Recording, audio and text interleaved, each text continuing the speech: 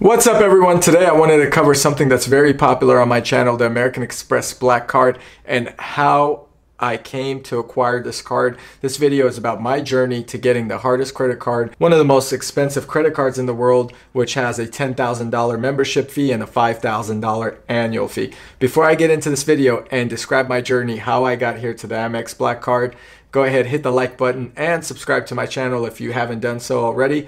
Let's get into this video.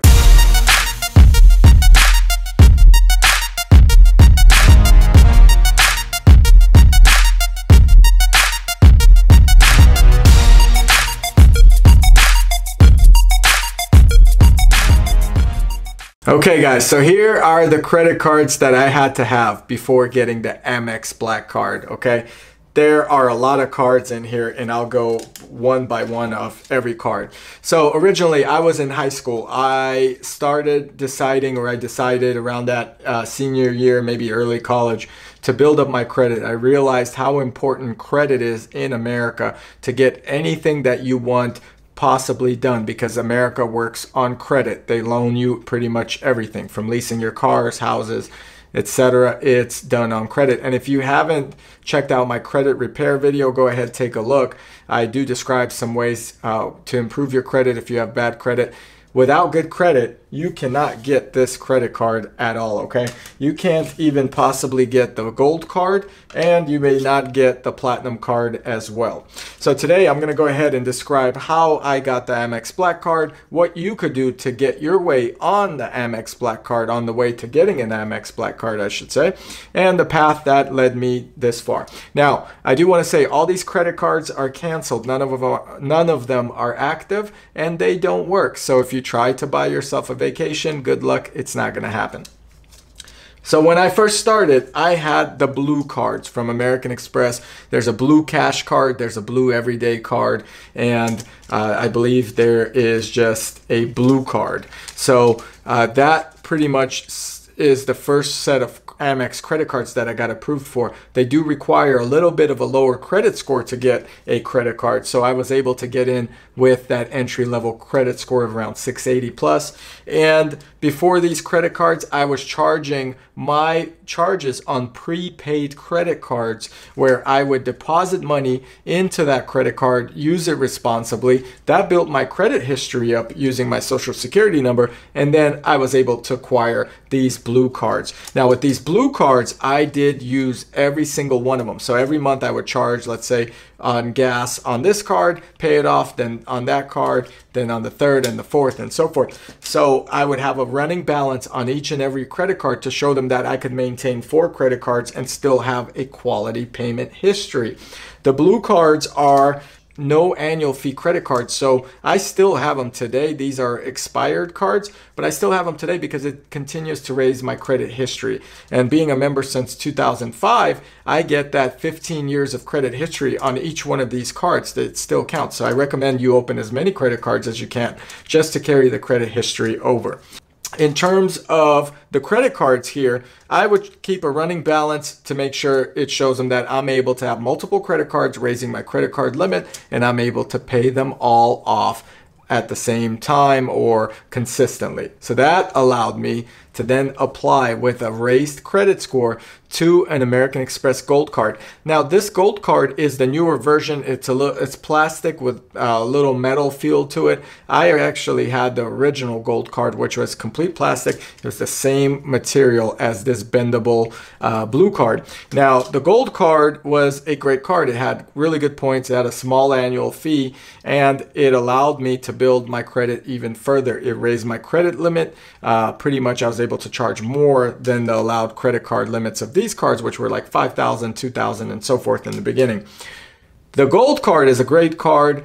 It, however, does not allow you to get into lounges or really get into the Amex perks until you get to the platinum level, which I find to be one of the best credit cards on the market.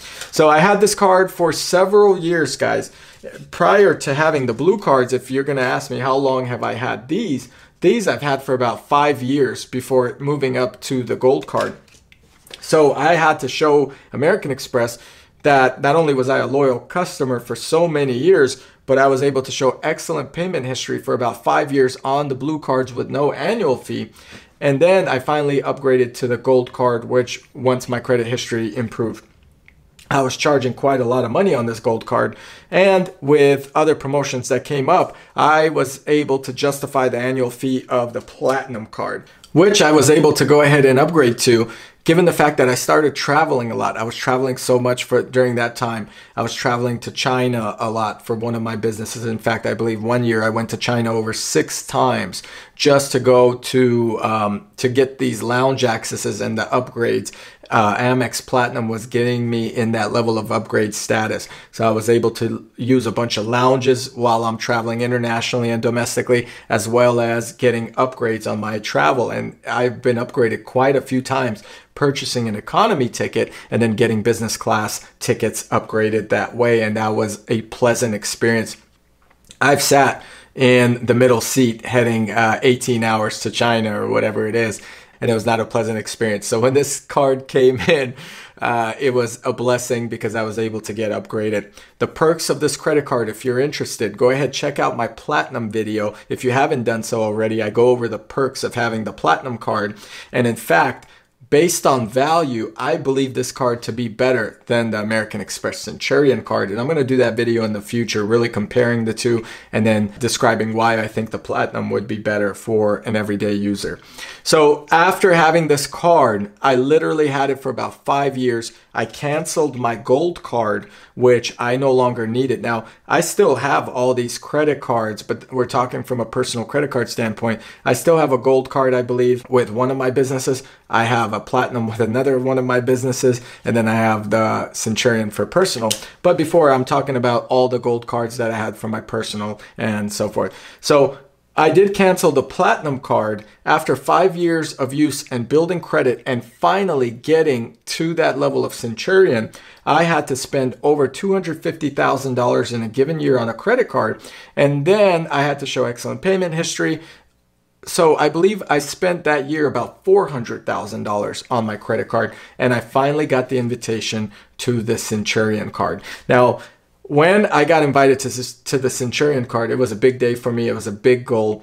I actually was looking forward to getting the Centurion card. This is not what the Centurion card actually looked like back then. So if you want to check out my update video, you can do so, where I compare the credit cards. It's on my channel and in the link below. This credit card was a goal of mine. I've seen a lot of high net worth people have it. I set it as a goal to have a card. I guess I wanted the attention. I wanted to have this credit card. I don't know. There's a big infatuation with credit cards, and to me, this is the holy grail. And I finally was able to get invited, and I accepted the invitation. I then canceled the platinum because the membership fee when I first got the Amex Centurion or Black card, this was around $600 or $550 back then, and this one was $2,500 back then, with a $5,000 one-time membership fee, which was a lot of money. $5,000 even today is a lot of money. It's one vacation. Now they raised it to $10,000 one-time membership fee and a $5,000 annual fee just to maintain this credit card. So while having the platinum card, I was charging a lot of money. I got up to $400,000. They invited me. I accepted the Centurion card, and with the Centurion card, I've had it ever since. I didn't need the platinum card to use it, but it actually has a lot of the same benefits, except for the Centurion team and a few other perks that allow you to make back that big hefty $5,000 annual membership fee. If you're interested in what goes into this card, you could check out my videos here and here on the Centurion credit cards.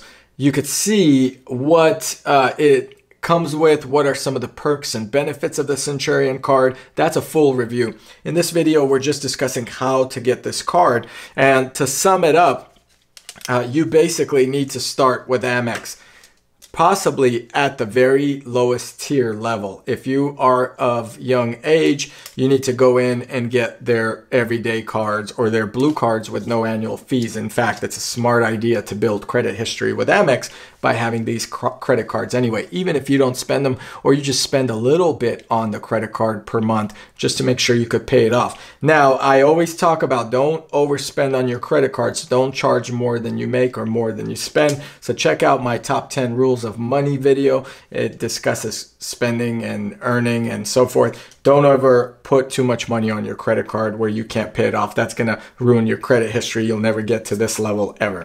So once you get the blue cards, great. Now, if you already have an established credit history, you could start actually by applying for either one of these two credit cards.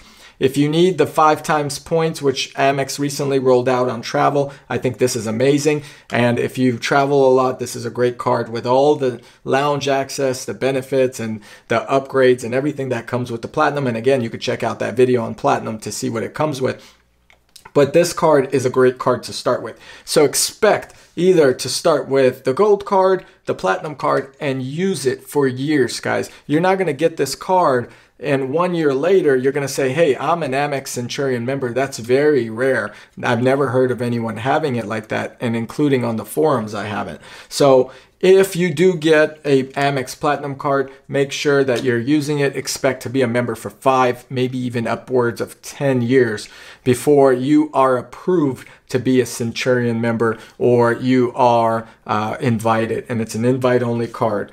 So I hope you liked my explanation of how to get to the Amex Black Card. The road is very narrow if you don't meet the spending criteria. But if you're someone that does spend a lot of money on your credit card, you still have to show your credit spending history with Amex. And then as a loyal member and a member of a long-term relationship, they go ahead and finally invite you to that tier, to that 1% club of high spenders and high net worth individuals, and the premium holy grail status of having an Amex Black Card, which I know a lot of people would love to have, just judging off the YouTube videos on the publicity of this card, the attention this card gets on YouTube alone, and people reviewing it without even having it. So that's how I got to the Amex Black Card. I hope you guys learned a little bit something, and I hope you guys get the card. I did put a link below if you want to request to be a member of this credit card,